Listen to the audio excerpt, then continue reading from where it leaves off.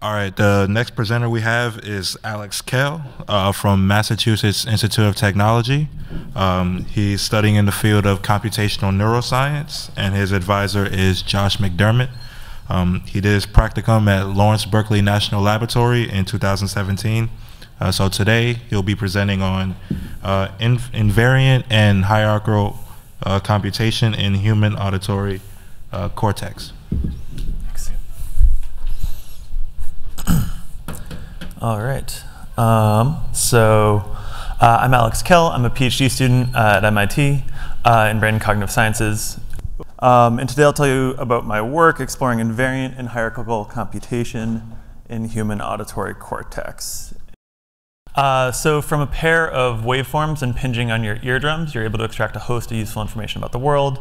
If a stimulus is speech or sound to speech, we're often able to infer what was said and who said it. For non-speech sounds, we're able to infer what caused the sound oftentimes and where that sound may have occurred in the world.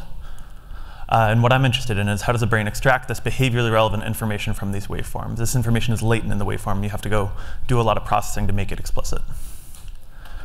In the very early stages of the auditory system, the peripheral auditory system is relatively well characterized, but auditory cortex is poorly understood. And these are later stages of the auditory system. And this is particularly true in humans. So today I'll talk about our work addressing some basic fundamental questions about the functional organization of human auditory cortex. Specifically, we'll ask, is there a hierarchical organization to human auditory cortex? If so, how many stages might there be? And what might these different stages do? And there's really a remarkable lack of consensus on many of these basic questions in human auditory cortex. And so I'll tell you about the progress that we made in addressing these questions. A priori, it's not really clear what the different stages might be and what they might do.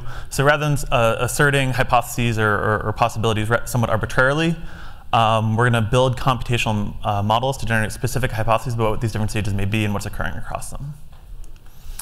And I had the pleasure of working with a bunch of these collaborators, and this work was recently published. So how can we build better models of the auditory system and of auditory cortex in particular? You could imagine compiling a list of all the facts, of all the knowledge that we have about the auditory system, and trying to integrate that into a single coherent framework. But that's not at all what I'm going to do today. Instead, I'm going to take a different approach. And as I noted at the beginning of the talk, our brain underlies our ability to do all sorts of different tasks. So what I'm going to do is I'm going to put aside everything that we actually know about the brain and just turn to engineering to make a model that does some of the things that we do. And then we'll treat that resulting model as a candidate model of the auditory system. And we'll turn to recent advances in machine learning and what's becoming known as deep learning, as you guys have heard a lot about today, and yesterday, and probably know about before, where there have been improvements in training these artificial neural networks in the last few years. And so we use one class of neural network, a hierarchical convolutional neural network. And as many of you are aware, CNNs and deep learning have produced state-of-the-art performance in many, many domains, including computer vision and automated speech recognition and many other domains. They're like basically why Siri works now and didn't work 5 years ago. The key hypothesis that we're pursuing in this work is that a model optimized to perform real-world tasks might converge to brain-like computations. And this approach has been pioneered in the visual cortex, where it's been shown that CNNs recapitulate aspects of the hierarchical structure of the ventral visual stream. And because the cortical regions and pathways in the visual system are relatively well established, the similarity has been taken as an effective way of validating this task-driven modeling approach that I'm talking about. By contrast, given that less is known about the organization of the auditory system, we thought that this kind of approach may be particularly useful for addressing these basic fundamental questions about the functional organization in the auditory system. So there's a lot to be excited about deep learning. It can generate artificial systems that actually do some of the things that you and I do, as well as you and I can do them. But there are also a lot of things that are unsatisfying about deep learning models as a model for neuroscience. And here are just a few. There are many, many more. And just to zoom in on one, deep learning models often require a huge amount of labeled training data, likely much more labeled data than like you or I as a child needed to receive. Like you don't need 100,000 examples of the word dog to be able to discriminate the word dog from the word cat. You learn that much more quickly. These models take that order of training examples. But with that being said, it seemed somewhat plausible that despite these very different methods of getting to a solution, maybe the brain, the resulting solution out of this procedure, and the resulting solution out of development and evolution that occurs in our brain, they might converge on a somewhat similar result, and that's what we're going to explore today. So we trained our networks on 2 real-world tasks that have these large labeled data sets. One was a word recognition task where we excerpted speech from these large labeled corpora and mixed them with real-world background noise, such as like a busy restaurant or a subway stop. And the network received a 2-second clip and had to identify which word occurred in the middle of the clip. And this is out of a dictionary of about 600 possible words. The second task was a musical genre task. And the network had to recognize which genre a given clip was drawn from. And we excerpted music from these labeled corpora.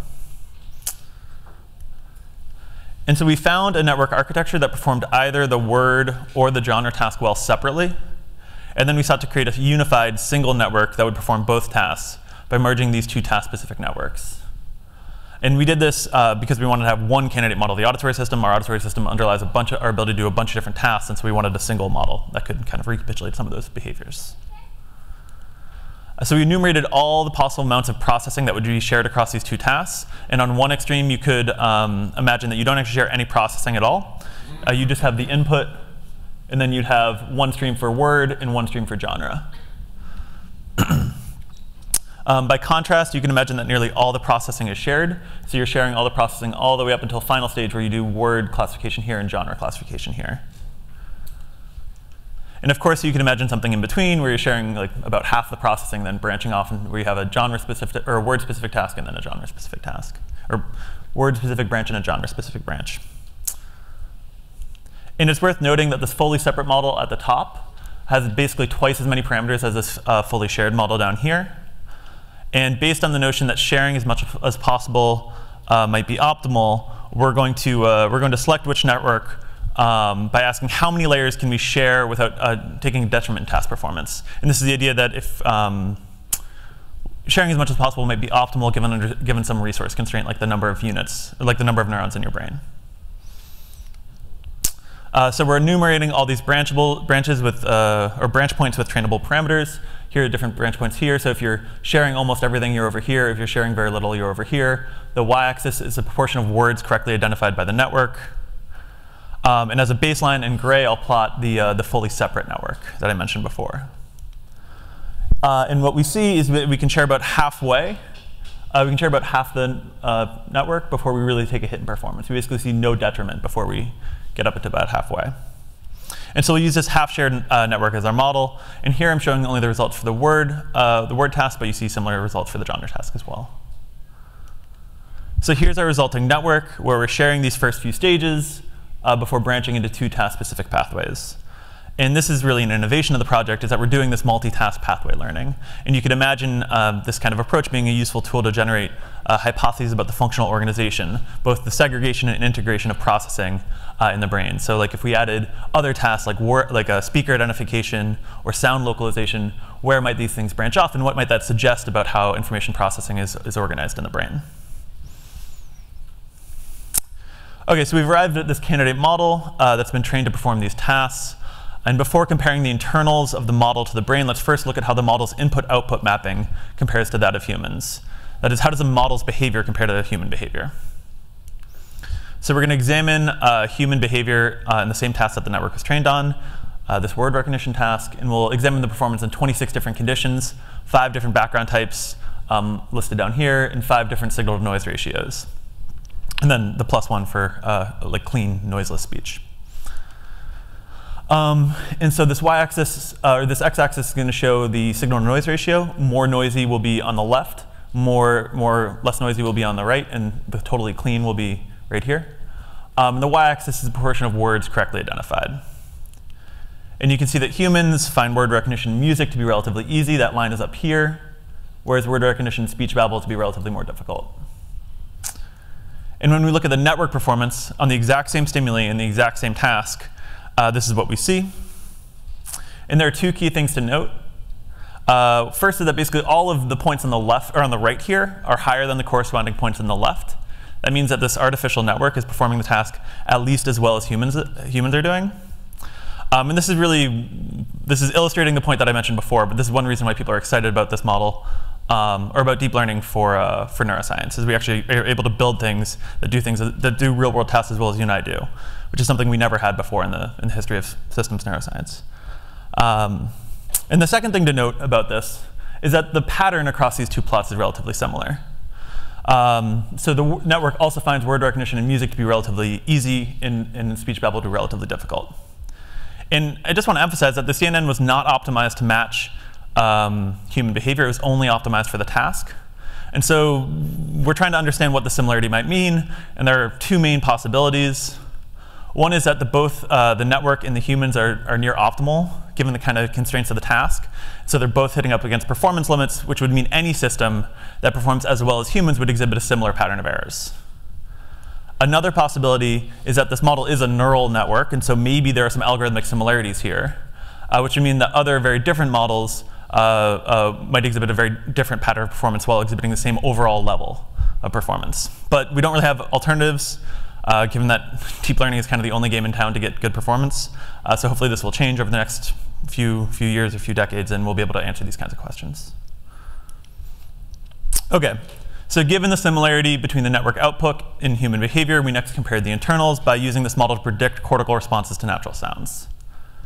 And we measured fMRI responses to a broad set of natural sounds, the sounds that you often hear in your day-to-day life.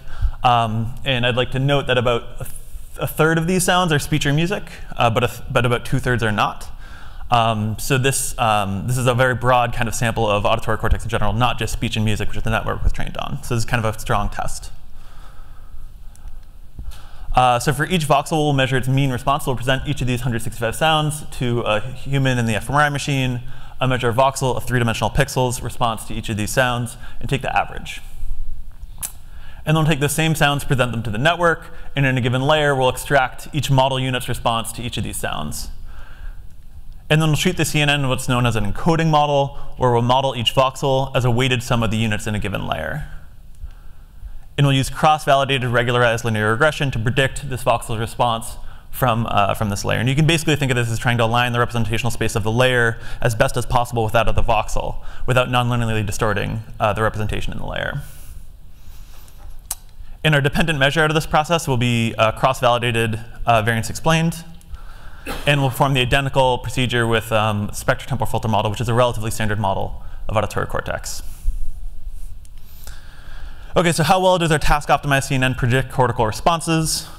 This x-axis indicates the layers in our network. The y-axis indicates the proportion of variance explained, the median across all of auditory cortex. So if it were perfect, it would be at 1. And gray here is the spectrotemporal model. This is our baseline. It's explaining about a little more than half the variance. And here's what we see for our network, where the layers are predicting auditory cortical responses substantially better than the spectrotemporal filter model. And you may wonder whether this improvement is due simply to the number of features in these neural network layers or the amount of nonlinear computation in these different layers. So we can also look at the prediction quality for an identical network, but with untrained random filters. And we see that this network does substantially worse, and it does even worse than the spectrotemporal filter model. So it suggests that task optimization was really necessary to get this high-quality prediction out of the system. And you can also see for the trained network that these very early and very late layers are actually doing worse than the spectrotemporal filter model. And we're not totally sure what's going on here, but this is consistent with the idea that maybe these earlier layers are more like subcortical, earlier stages of the processing system that we're not actually examining.